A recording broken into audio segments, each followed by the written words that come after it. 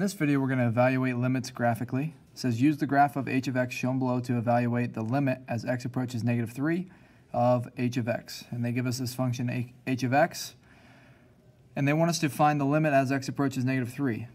Well, if we look at the left and right hand limits, so if we look from the left as we approach -3, you can see that the function is approaching a y value of 4. And as we approach from the right, we're getting a y value of 4. We're approaching this y value of 4. So our limit as x approaches -3 for h of x is equal to 4.